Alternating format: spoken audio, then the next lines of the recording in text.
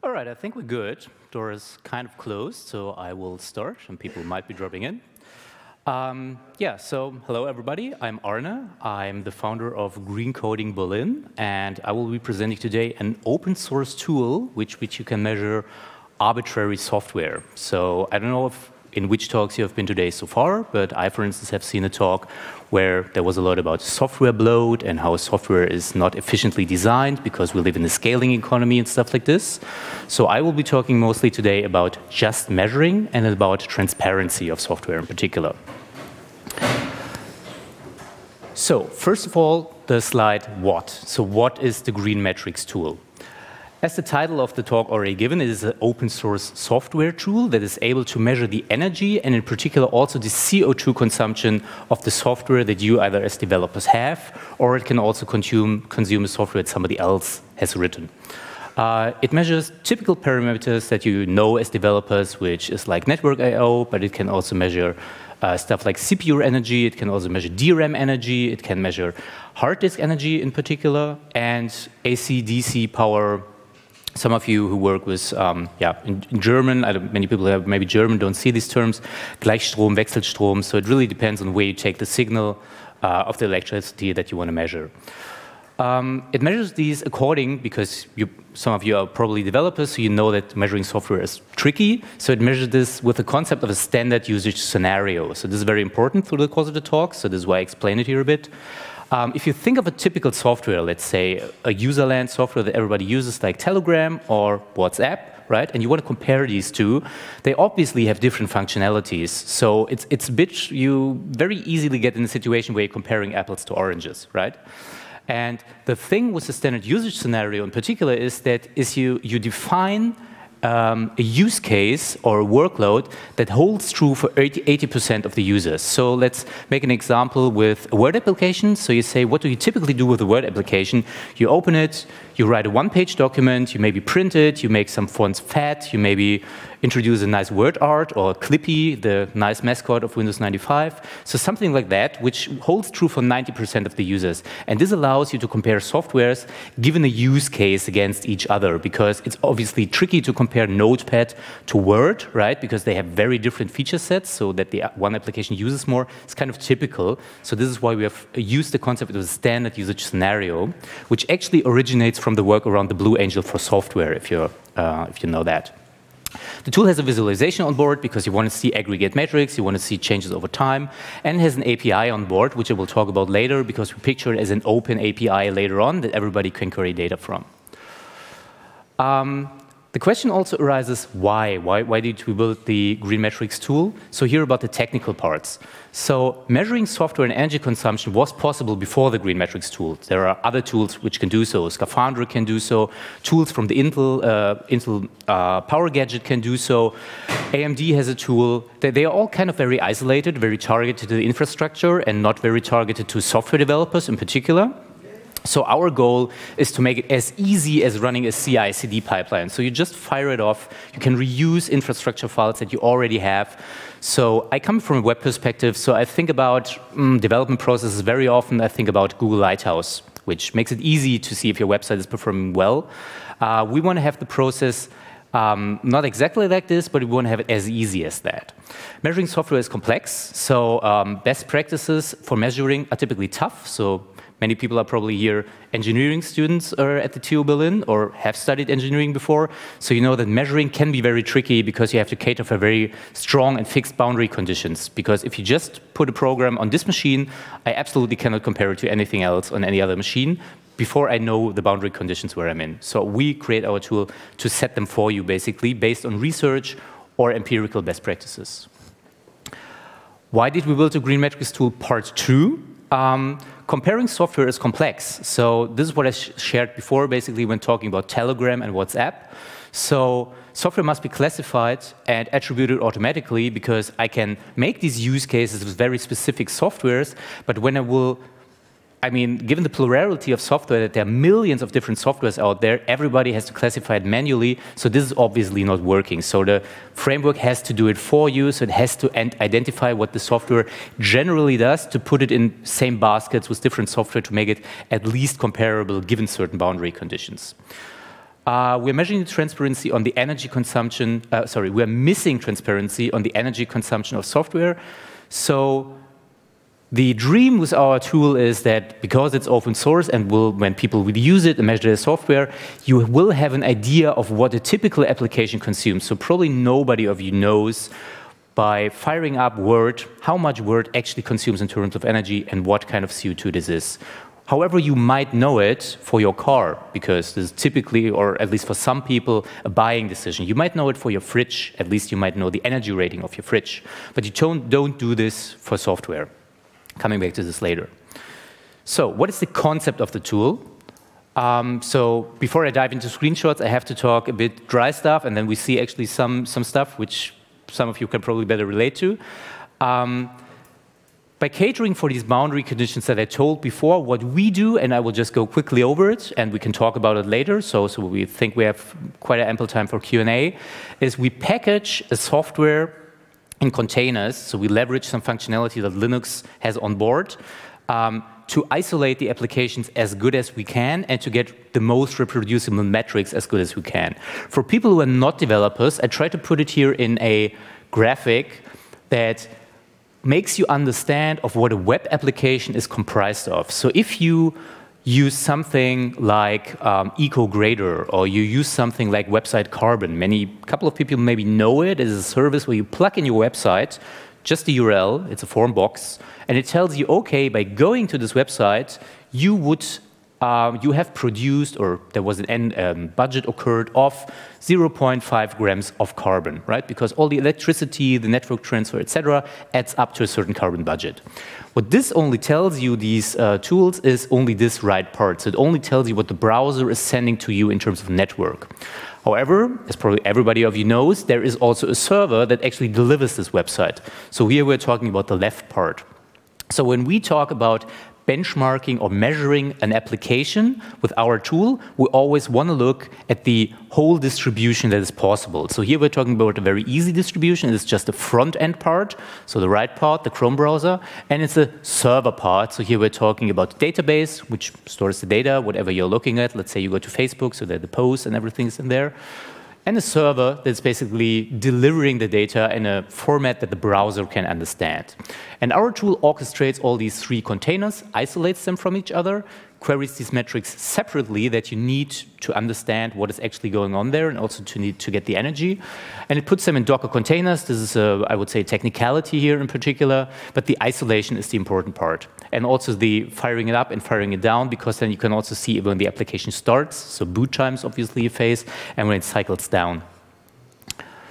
Going one slide further, I'm going to keep it short because I know people hate UML diagrams in general, but what you can see on the left side is that there is something ingested. So you have architecture files that you typically use, Docker files, you have Kubernetes files, which I have to say Kubernetes is not yet supported, but coming to that later on. But you will have at some point Kubernetes. You can consume a Docker Compose file, or it can also technically consume a Terraform file, or whatever you feed in, whatever you already have. And then you give it a flow that you typically also already have. So people typically have unit tests of some sort. They have end-to-end tests, either in Selenium, Codeception, whatever. Session replays, you can think of it, whatever you already have for your application, typically to keep the quality of the application in check. But you can feed that indirectly because typically you test what you believe is important and what people typically use in your application. So this is what you also have to look where the most energy, where the least energy should be drawn. Then it's put into the Green Metrics tool. So this is our logo, extremely creative. You probably have seen these brackets before. And it orchestrates these containers. Containers are measured, and then this is basically the metrics that you want to collect, and it puts it out into APIs.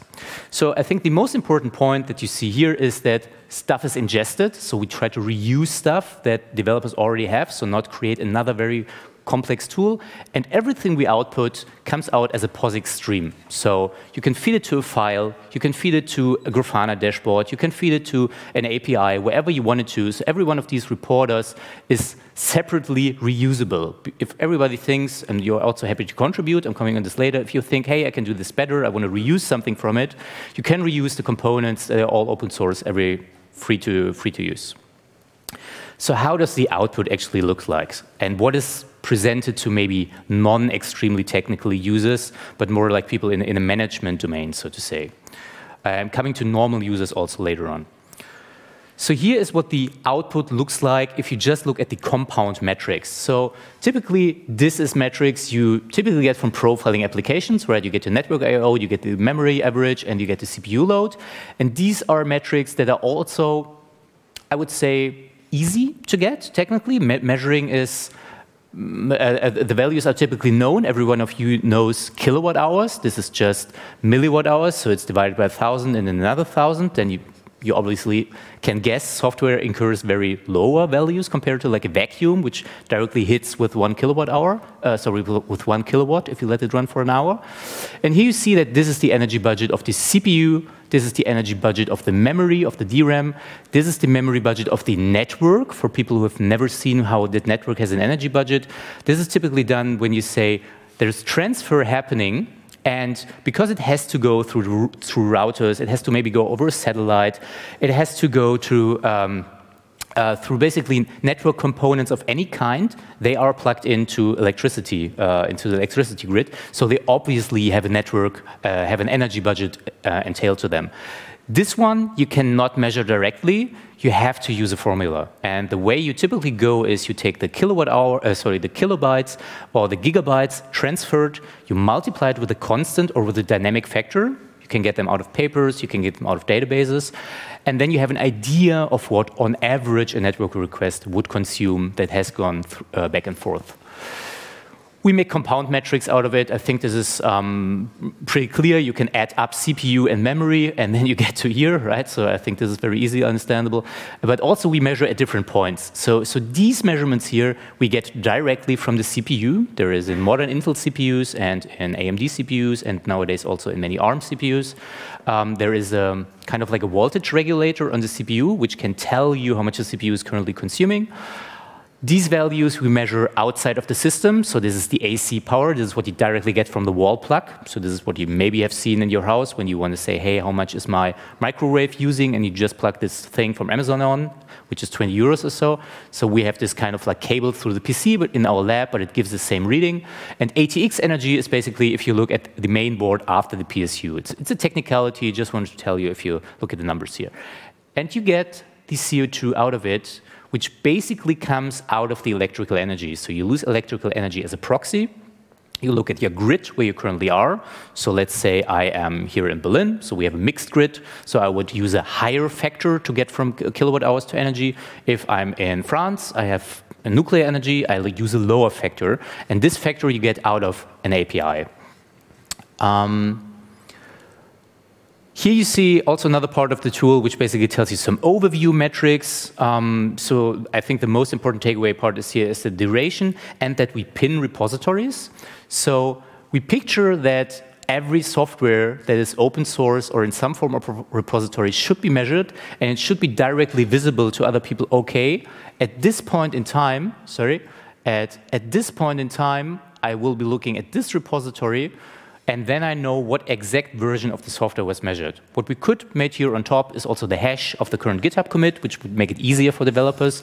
But you already have all the information that you need just looking at this to say, okay, this is what was measured. And here we have measured a reproduction measurement of the Blue Angel for Ocular. Blue Angel is a software certificate. I don't know if a talk by Jens Gröger, for instance, today has already happened. So he has been talking about that. And we've just reproduced the measurement with our tool to show that it's capable of doing the certification process.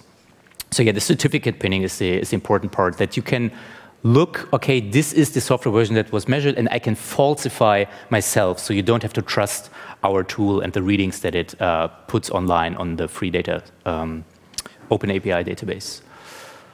This is a typical graph you get out of it. So as I said, in the top left, charts, obviously. I think the chart itself doesn't tell you much, but it tells you that here is the CPU utilization measured on container level, a CPU utilization on a system level.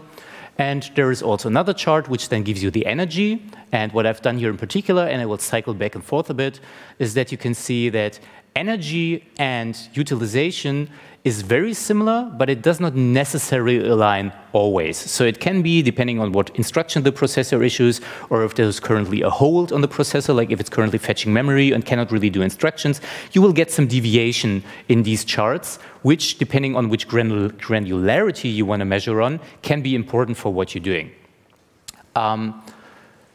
You see here some other metrics, which basically takeaway message here is, and I said this before, you have these plugins in our tool, and you can also write the plugin yourself. It's usually just 100 to 200 lines of code to get these metrics from somewhere, and you can hook it into the tool, and it will generate a graph out of it for you, which basically displays the usage over time for this specific resource. So here's CPU utilization, memory total, memory energy for REPL MSR, this is this thing on the CPU, the voltage regulator that I've been talking about, etc., etc. What kind of applications are supported with the tool in particular? So the application that the tool currently supports is a desktop application like Firefox. It is put in this container that I've told before. But from there on, you can use it normally. So you can feed it any URL it has to go to. You can also give it a plugin, etc., and then get an energy budget out of it. It can take in command-line applications. This is particularly interesting because this also means that machine learning models are directly included. So if you've ever worked with Python, it typically is just a call on the command line. So this is what our tool can directly use and directly generate all this data from you. If you just have to give it one line where it shall call the application. It will fire up all the containers for you. And you can obviously use web applications, because this is where I came from and where the idea for the tool was originally born. So here you have to do a bit more for the infrastructure file, because you have to tell which server to use, which image, and how they are connected. But as said before, you might have these files already, because it can consume a standard Docker file, Docker Compose file, sorry. What can you do with it in terms of analysis? So I've told you now, okay, these charts are coming out of it, but what are we, for instance, looking in particular when we generate an application report, right? It's not just for a certification process. I want to do something actionable with it as a developer. So different code, different scopes. So for a machine learning application that typically runs, I don't know how big models a couple of you build, but the machine learning apps can run for a couple of days. So typically, you utilize all the resources anyway as much as you can. So your CPU runs at 100% all the time. You can just come in, it's no problem. You can also walk here behind me if this is a fit. Yeah, so for machine learning apps or for running code, you typically want to just get the energy budget. You just want to know, okay, how much does it even cost to run one training on my machine learning model, or how much does inference on my model cost? Because oftentimes people don't really know. They know what they are billed by the cloud providers, but they don't know the energy budget that is entailed with it. And we believe that it becomes more important over time, and we want to create also a tool that can bring this transparency in the world, so just people know and society can make a decision on it. Whatever that means. I mean, it can be that it's okay for a machine learning model to consume 1,000 terawatt hours if it has the right use case, right? For web applications, it's typically important to identify idling systems. So this is where, if you're a web developer, a concept like serverless typically comes into place. So people should use serverless in order to get this idle time down. But our application can tell you how bad it is really that your machines are constantly idling and you're not cycling your machines down, and where in the application workflow these idle times actually occur. For algorithms, it's important to understand how your code behaves if your system is differently configured. So here it comes into play what I told before, that if you want to measure on a very high granularity, then it is important to really not only look at CPU utilization, create an idea of the energy from it, but look at how your application behaves when it's configured differently. For instance, our tool, Shell, it currently consumes just part of it, but it Shell consumes all the typical parameters you have to set to make your measurement reproducible. So a CPU typically cycles up and cycles down the frequency all the time. It can go into turbo boost, so it can even use a bit of more energy for a certain period of time to make, like, for instance, making the monitor, like flipping it up and your PC responds directly. This typically has a bit of an energy cost because the CPU can go into a turbo state very quickly to be very responsive. But there's also more to the equation, what a CPU in terms of features has that come along with it. So here you see a typical memory anomaly that you would typically not get out of a formula. So the typical formula that's currently used in the cloud is the more memory you use, and here you see that the memory budget goes up. The more memory you use, the more energy you will consume. So you typically multiply it with a constant factor. This is how it's done in tools like Cloud Carbon Footprint or in the TEETS engineering model. If you've heard that, it's some models that people use to measure cloud energy at the moment because we don't have many sensors available in the cloud. But you would expect the same qualitative shape on the right side because you see here, this is memory energy, and this is just memory total. So here you see a very different curve. So this is also these curves can align. This is not atypical that they align, but this is kind of a memory anomaly, you would say, because you use more memory, but actually the energy of the memory is not really consumed. Because, so you now have to drill down what the case here is in particular, but it's mostly because memory is reserved, but there is no writes or reads happening in this one particular. Then you have here a system that kind of has a creep over time. So you see here that although I'm running a constant load in terms of CPU, which is not given here, but you have to take my word that there is a constant CPU load behind it, is that the memory typically goes up over time, the energy goes up over time, which is a normal feature of a CPU. So the CPU gets hot. There's a quadratic function for the transistors for a hot system to use more voltage and in turn more amps. But then it also goes down a bit, and this is because some instructions are already cached. So you're still using high CPU utilization to query all the information, but you typically don't have to do costly compute anymore. This is our current understanding of this code in particular.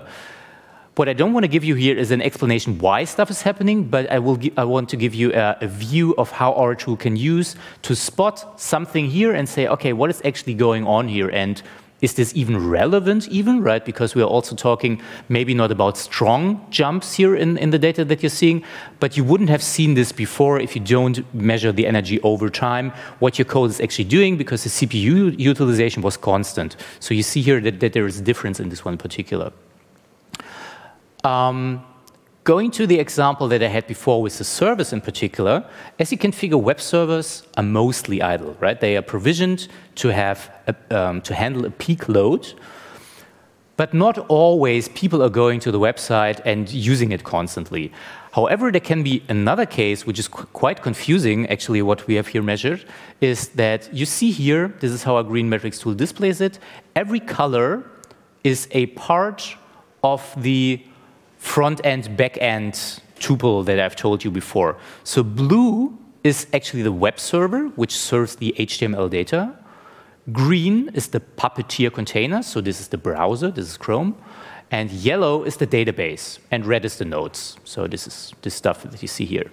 So you would expect that if you make a request, right, so the browser has a peak, so we are looking at CPU utilization here. So the browser has a peak in terms of utilization, so something is happening on the browser. And then the server responds, and it fetches something from the database and then displays it to the browser, and the browser renders the page. So this is basically what happens here. And then here is the next page coming, and here you would expect that here, after the request has happened, the system should go to idle, right? The browser is actually going to idle. The browser is not doing much. So a bit of here, but it's so minimal. But why is the web server constantly drawing CPU utilization? So what is it doing? I actually don't know. Maybe there's also a good reason for it. Being a web developer for 16 years now, I don't know the good reason. So but it's still interesting. I mean, Apache is usually a solid web server, so I would be curious of what's going on here.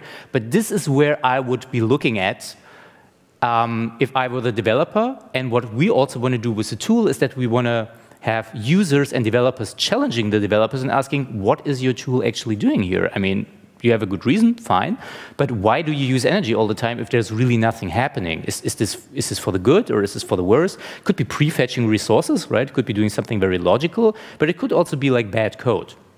So this is what you can, for instance, do with our tool, and this is what you then can do as a user later on when you want to spot problems in the application or why your battery is currently draining, if you look into mobile.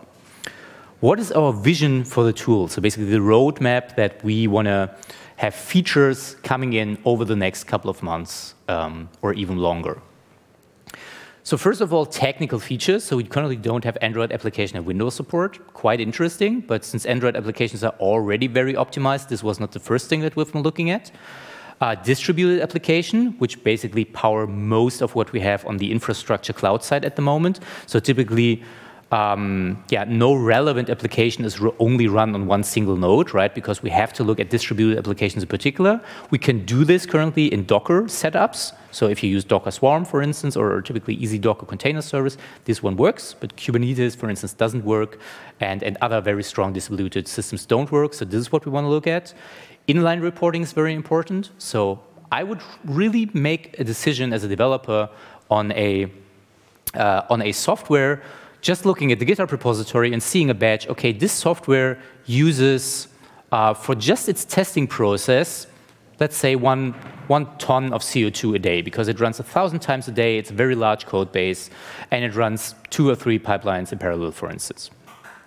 I would make a decision for it if I were to know that, right? So we want to make our tool to be pluggable in something like GitHub Actions, so where these CI/CD pipelines typically run, or as a GitLab reporter, where you can get an awareness of the testing costs. We want to have energy splitting on the process level. I talked about this technicality before, so currently we split the energy by time for the energy we get from the CPU, so you get the total energy of your system, and you have to split it by time to account for only the process, but also splitting on an instruction level is very interesting if you want to have the tool used in more granular environments. So this is a very strong technicality, but I thought interesting for people who are a bit deeper in the material. And we want to, at some point, like this is the finish line, so to say, we want to provide recommendations for energy optimizations automatically. So without you having a background in this field and looking at the charts and knowing exactly what is going on to see, okay, this is what I can do better the way that Google Lighthouse does it at the moment. It tells you, hey, you're requesting this resource 5 times, although I've already seen it on the first page. You don't have to do that. This is what we want to do in our tool also. Providing developers with answers. So our tool is mostly tailored to developers at the moment, but we want to shift to users at some point. We'll talk about developers now first. So a typical developer question that comes up that we see in our meetups here in Berlin is that people ask, okay, I can do a static website, but how much do I actually save compared to WordPress? Or I know about GraphQL, but is it so much better than REST, just looking at the energy? I mean, we've heard about response times can be faster and you don't overfetch, but actually, I don't know. Like, can you tell me? Is Flask better than Fast API? Like, if you're using Flask or if you're using Fast API, they are mostly identical for my use cases. I've used them before. Both are frameworks where you can make an API with. So how do I decide if all the boundary conditions are equal and I'm free to choose the most energy efficient framework? How would I know? The data is currently not out there, and there is also not that many tools that can measure energy in general, and we believe that our tool can be an answer for developers to answer this question. And GraphQL, I had it before. This is, for instance, one question, and here you see it as the first question that we have tried to answer. So we have made a case study on our website where we have built an identical site once with a static site builder. So something that, if you don't know what, for instance, WordPress does exactly, WordPress is blogging platform, fetches the data from the database every time you request, if it's not particularly configured, but in the default mode. It fetches the data every time you visit the page. It generates the dynamic page all the time anew, the template all the time anew. And if you use a static site, it just spurts out, just reading from the file system, just spurts out the file as HTML. And this is what is called Hugo. So this is the system we have been using. And here you see WordPress. So what you see here on the right side is that for one request on a page, WordPress consumes the amount of energy and I think the value is joules here that we're looking at, but even if we were kilowatt hours, the relative ratio counts. So let's say it's joules, because this is also very, this makes sense that it's 10 joules. You see here that you need to use 10 joules just to deliver one page with WordPress. However, if you have a static site, you are at around 1.5 joules. One fair point you have to say, in order to generate a static site, you have to build it at some point, right? It's just not there like WordPress all the time. So WordPress generates these sites fresh when a request comes in. So you have to pre-create all the possible pages. So this here can even go a bit up if you have like 10 variants of your web page that could be handled by this request in particular. But the important takeaway message here is that for our system in particular, where we had, I think, 30 subpages, this is the whole build of all 30 subpages. Sorry, I confused requests and build before. So build is your left side, and this is the actual request. So for all the 30 subpages, this is all the cost that was needed to generate the whole page. And then looking at one particular page is this bar chart here. And you can see the uncertainty range because we have made a couple of iterations. It can even be so close to 0 that our tool could not even measure it, given the uncertainty. Could also be higher, to be fair. But what you see here is that you can easily generate 30 pages and make a full request when WordPress could not even handle a fourth or a fifth of a request in particular. So this is the energy difference that we're talking about. And WordPress is one of the, if not even the most used and most distributed web application that we currently have. What is our vision for the tool for users? So providing users with answers. For you as a user, you typically want to say, if I have a software given certain boundary conditions or a usage scenario, how do they compare? And I will jump a bit forward because now reading it, the question is a bit more too complex. I want to show it to you in a picture. So if you just look at Telegram and WhatsApp, what would be interesting to you is say, hey, I know Telegram uses less network I/O, and this is no actual data, this is a concept picture, so we have not measured anything here, but it could be a typical outcome. You say, hey, Telegram always advertises it's using less energy, and it uses less network because it saves so much in terms of images, caches, whatever. But in turn, it uses more CPU in order to leverage these caches or to unpack data, etc., etc.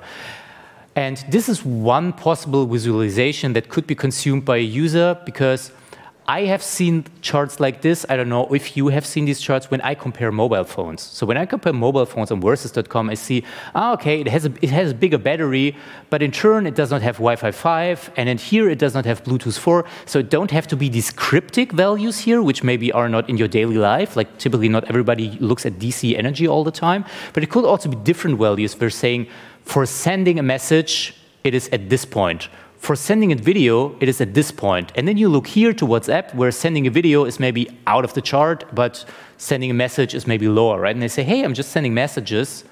I'm a WhatsApp user. Or I'm sending video, Telegram's better. It really depends on the boundary condition if you can make these switches, but currently you don't even have the data to make the decision. So this is what we picture for as a user to consume our data. So it will not be non-technical. It will not be a no-brainer which just use WhatsApp. This is not coming out of it. At least I don't believe that this is possible. But if you want to make even an informed decision, our tool will hopefully give this information at some point if people use it as an open source tool and generate and measure these data. Network level anomalies. So this is also a bit cryptic now because I want to make it approachable to user. I'm probably going to reformulate it in the next iteration of the talk. But what you are probably interesting, or what's probably interesting for you as a user, is just to see how often is my Facebook application or whatever application querying a service. Like how often is it making update requests? Is it making every 5 minutes? Is this really necessary? Or is it even going to an ad service instead of just to graph.facebook to fetch the latest messages? Is it even going to, is it fetching ads? This is basically what I want to say. For instance, because this is typically what you don't want to have of your application. You want the functionality, but you don't want the app, you don't want the tracking, you don't want the telemetry. And you can see in our tool if this is really happening constantly or just one time a day or even at all. So this is what I mean by transparency and also giving users choices. And it can also issue a certificate. So the Blue Angel for software is a possible certificate which could be issued, because this one applies some minimum standards that the Blue Angel wants to have for application. Like it has to it has to have a minimum amount of energy that it should be using at least in the next iteration. I've had this chart before. So this is hopefully a slide that is better consumable for users. So if you If you want to take away something away from this slide, what we believe could be the vision of the tool is that you can think of it as the UCA or the code check of software. So typically when I look at something that I buy from DM or that I buy from Rossmann, I want to know if there's something in there that I don't want in particular. I'm not allergic or so, but I don't want microplastics, for instance, in my shower gel. So this is what you can do with CodeCheck. CodeCheck directly tells you, yeah, if you want to drill down, this is all the special Inca names that is in here, but it also tells you with a red flag at the top contains microplastics. So the typical warning signs that people really want to look for, this we picture for our tool. So a typical warning flag that could be is this software is, or this data center of this software are in Poland, and Poland runs on coal power. So this might be a decision where you say, no, this is not acceptable for me. It's okay if you use energy in general, but please host it at least somewhere where you have hydrothermal energy, where you have solar power. So this is easily digestible. It gives you directly a binary decision, basically. So you say, okay, I don't support coal. You can also say, I don't support nuclear energy if this has a different concern for you, although it's in this context of CO2 a positive energy form. But this is what we want to have. We want to have it at some point as easy as UCA and CodeCheck to make decisions for user, just asking, is there a more carbon-friendly alternative to my software, or is there a software that makes less network requests, etc., etc.? So this is the end of the talk, and as I said before, the software is open source and super happy to get contributions or interest from you of any kind. We do have a meetup group here in Berlin where we host free meetups for everybody who's technical or non-technical. We have had speakers like Chris from the Green Software Foundation before, the KDE team, which basically makes the KDE Plasma desktop, and they have been talking about their free and open source software approach with the Blauer Engel. And also some other green companies here from Berlin, and also talks from us, like our projects, how they are going along.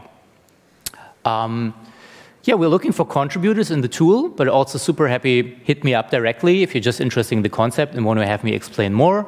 Or if you just want to talk to me on green coding in general or something else, just also write me on LinkedIn or also write me an email, whatever works for you in terms of a tool. So thank you very much, and I hope we have time for questions.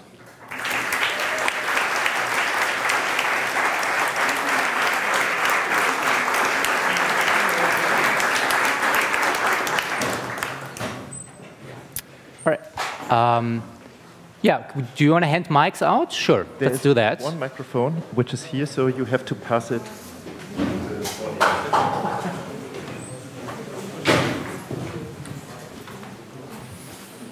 I would like to ask a little technical question. How does it work? Is it somewhat like a side container, or does working inside of the container I'm currently working, or on the host system? And the second question there, what is missing on Kubernetes, or what is the difference that this doesn't work on Kubernetes over? Yeah, so it works outside of the Docker container system. So basically the Docker containers run all rootless, and we are on the host system, and we orchestrate these containers. So we can control the Docker daemon and orchestrate these containers, and then we pull the metrics. You can pull them with Docker stats. Technically, we use a different approach. We pull them out of the Linux subsystem, so out of the virtual file endpoints, and then we can generate the metrics. So we are not forwarding the endpoint inside of the Docker container to measure in there. But it could be done. Scaphandra, for instance, does it like so. If you Google up later on, Scaphandra is another tool that can measure energy. It does it like so. It, however, cannot do this orchestration part. It just can forward this information in the container for you if you control the hypervisor. So if you run QEMU somewhere, for instance, Hetzner, for instance, does it, you could forward it to the client into the hypervisor. So this is what our tool cannot do, but Scaphandra, for instance, can. Coming to your second question, can you go again, please, on the second question? Based on these technical things, what is missing on Kubernetes? So what's the difference there? Because we have almost the same situation. Yeah, exactly. So the files are very similar. So just supporting Kubernetes would be probably a very minor point. The thing is that Kubernetes typically, if you control the architecture yourself, the change would be very minimal, right? But this would mean that you have to set up your own Kubernetes cluster, which people typically don't do. So it would be nice if you can use a Kubernetes server service, right? So you go to Google, use their Kubernetes service, and then just use our tool inside of it, so to say, if you want to call it like so. The problem, and this is basically true for all the cloud services at the moment, is that all these machines have locked down certain points where we query data from. So you cannot read REPL, for instance. This is the thing that Intel provides, the running average power limit, because this is a register in the CPU that is only available in ring 0. So you have to have a kernel extension installed in Linux to get this information, and this one is typically locked down. So what we are doing at the moment, before we go this one step further, is we're trying to create a machine learning model that can kind of estimate the information of energy based on the utilization metrics, right? This is what I said before, that CPU utilization and energy does not always co-align. We have to get that first down to make solid predictions of what we are expecting the energy really to be, and then we could plug it into the Kubernetes service, even running inside of the pod. So it does not, even running inside of the container. So it does not have to be on the pod orchestrator level. It can then be used inside of the container. So this is the problem in general. But if you have Kubernetes self-hosted, you could use the tool. Thank you very much. All right.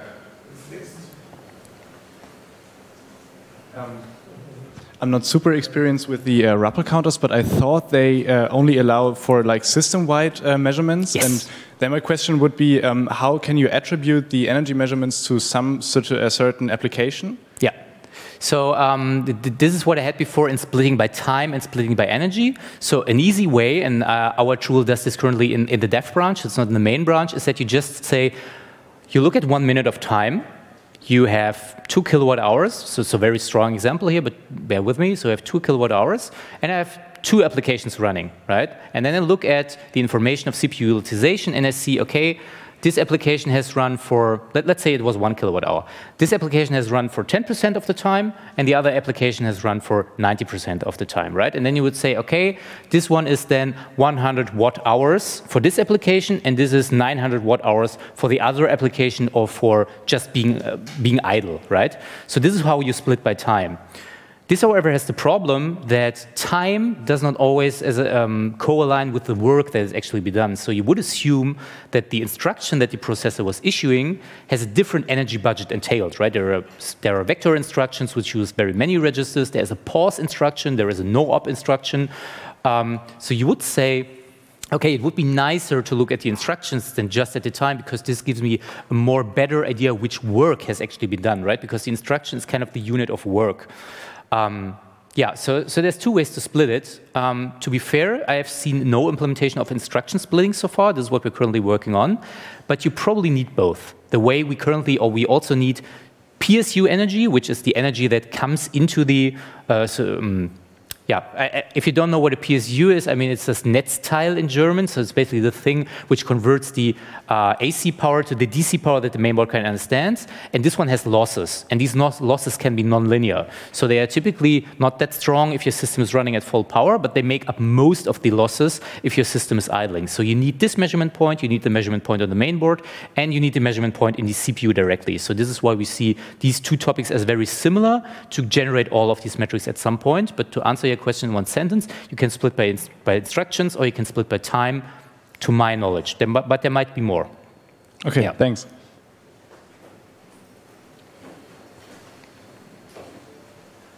Thank you for the talk, and 2 quick questions. One is, did you measure stream processing engines yet, or do you have a use case for that in your system? And the second one is, do you plan on including GPU or TPU measurements?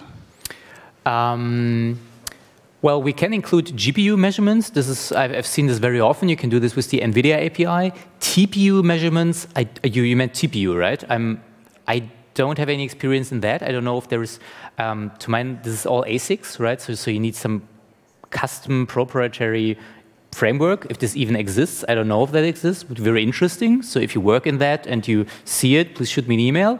And we have not measured stream processing engines, but I would encourage you to maybe use our tool to do so and publicize the data. So it would be very interesting. And what I've not talked about before, so you can see this as the second point. So if you just want to go after the talk and see something and also see the upload form we basically hosted, we host an implementation of our tool on metrics.greencoding.org. So you can use it locally as an open source tool. It will generate an own web server.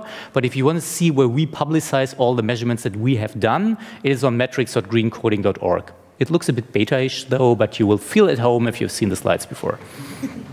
All right. Any else?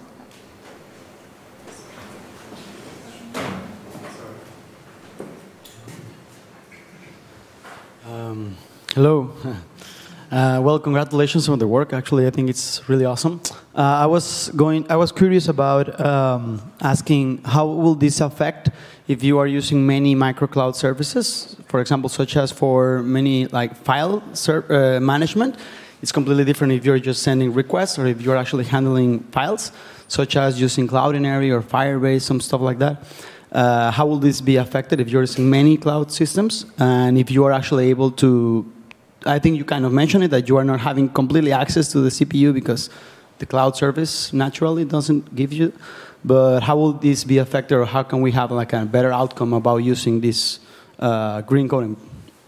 So if you say how is this affected, are you asking me how much the impact of all these services is that is put on top, or if they will react to our measurements? If it will be different, for example, if I am hosting all the services or if I am using cloud services.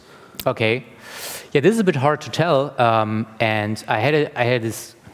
Yeah, this is a bit hard to tell, and I had a discussion with Aideen here in the audience before. So if you want to hit him up about cloud functions and how actually this goes on, is a layer deeper, so to say. It's not the full service, but it's already an implementation of that. So there is no data out of there, and since most of these services are kind of proprietary, we cannot tell. So a next interesting step that we want to do is that we want to host at least the function as a service platforms, right, which sit a layer deeper. So you orchestrate or you set up your own server made out of Amazon Firecracker, or you set up your own server made of the V8 worker engine from Cloudflare, and just see how the same application with the same workload, the same usage scenario, compares to a monolithic instance of Apache with JavaScript engine or service installed, right? So these two comparisons are super interesting because I'm a big fan of serverless actually, but I don't know how much it actually has a gain. And we've asked Google, we have asked Cloudflare, and they are currently not able to share. So I think the services are good, but they don't want to publicize, or they don't even have the data. So this is what I can tell you from my personal experience. Yeah. I'm just curious, you mentioned that there is a note that's saying, what is the server and the database being activated over here? Yeah. Do you have an answer, maybe? Might that be like WebSockets or something related? In this scenario, not. It was just a really plain WordPress site. WordPress has no WebSockets, to my knowledge. But even if it is WebSockets, right, why is the data transfer going on all the time? It was not a chat application, and there was nobody on the other end. So, yeah, right.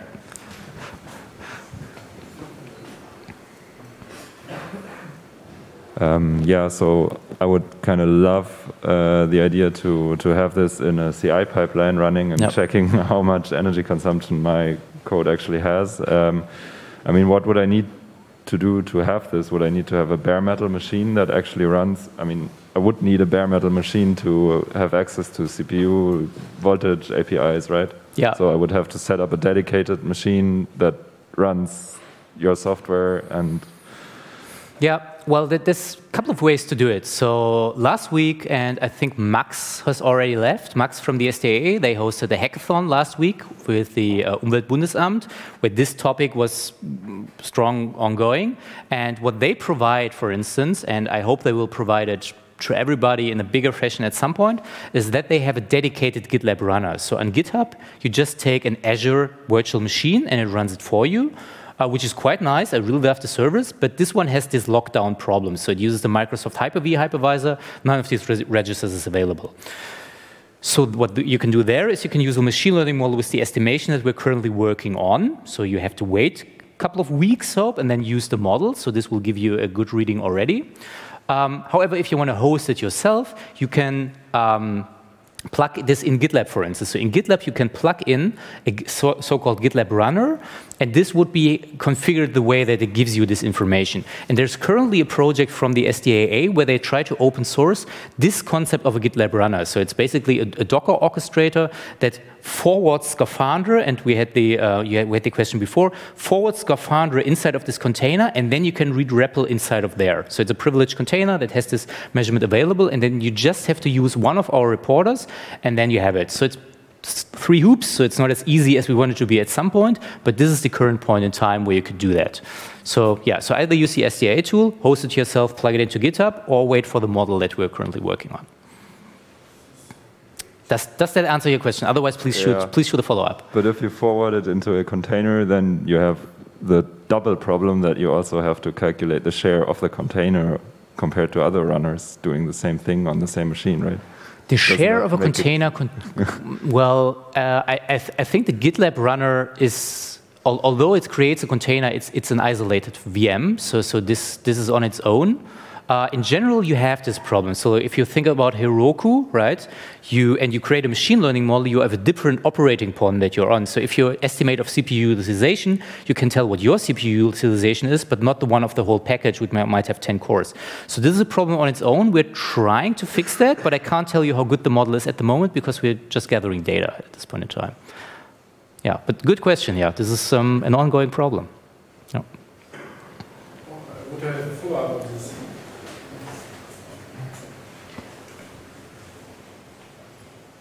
Especially when I'm in a build process, I can build big images or big Docker builds or small ones, which are very heavy for the network interaction. This is also a thing we could measure it, right? Yeah, you could measure that, and there's actually a very good PhD thesis from Sandro Cretin, if you ever look that up at some point. He has measured Docker build process in particular, and there are very interesting findings in there. Not only what you're talking about, that the Docker cache, right, you download resources all the time, like pip inside of the Docker container does not know which packages have been fetched, so it always refetches it, right? This is what you mean. If you build something with Docker inside of the 3 years ago, I tried it a little bit, but very naive way, just counting my CPU usage and trying different build strategies, stacked one or a simple one and so on. And there's a real thesis. If you're 5 years ago, the thesis has actually Docker uses. Don't pin me on it, I think Docker uses build pack now. It's a new way of creating these images, and this is way more energy efficient than 5 years ago. And this is actually what he talks about in the thesis. So look that up in particular. But what he also has found that if you work with Docker, you have typically Docker run, right, where you can just fire up a container from the command line, or you can use Docker compose. And just these 2 tools already have a 5 times energy budget, so 5 times in difference of the energy budget that they use just to start this container, not even talking about the build process. So there's a lot going in there. You could even use Podman versus Docker and look at this one in particular, right, because they have different approaches how they build containers. So yeah, this is an ongoing topic, and we are trying to create the data to make this more transparent, so you don't have to make this tedious runs all the time, but you get an overview picture of how do they generally compare. Yeah. Can you repeat the name of the author? Sandro Cretin, K-R-E-T-E-N. If you don't find it, just hit me up and I will ask him if I can send you the thesis that I have. But he has also a video on YouTube. So if you look on YouTube, Sandro Cretin, he presents most of the stuff in there in an easy, consumable 30 minutes format, because the thesis, as you can figure, 1,000 pages or so, how these doctor theses are. Yeah. All right. All right, Arno. Cool. I think time is up. Thanks for this very interesting talk and for the hard work you have done. Very exciting. So, big applause to Arno. Thank you.